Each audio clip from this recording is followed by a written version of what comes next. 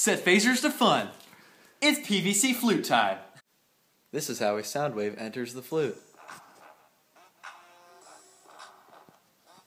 Good. This is a diagram of how the air enters the flute. This is the player's lips. The arrows are the air. This is the flute. Some of the air goes into the flute, some does not. Pitch and wavelength is determined by the length of the tube. As we've learned before, pitch is determined by frequency of the waves.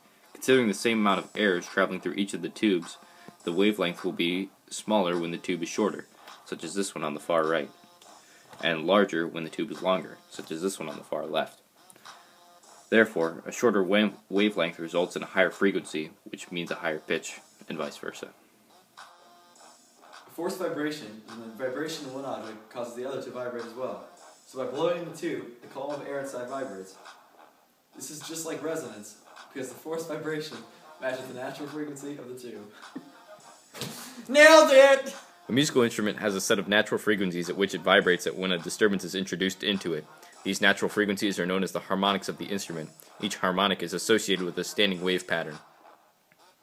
This is a diagram of the first harmonic, also known as the fundamental frequency. 2 antinodes and 1 node. 1/2 of a wave is in the column. This is the second harmonic.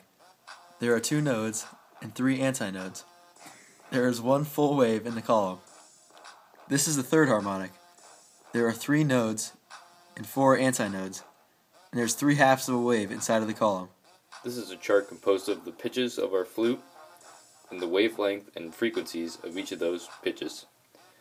As you can see, the deeper of the tone of the pitch, as that gets lower, the wavelength increases, but the harmonics decrease with the pitch.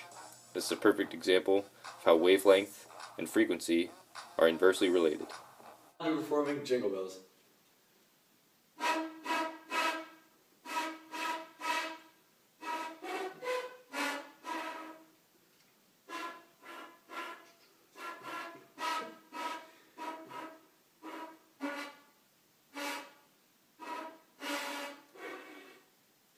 Thank you.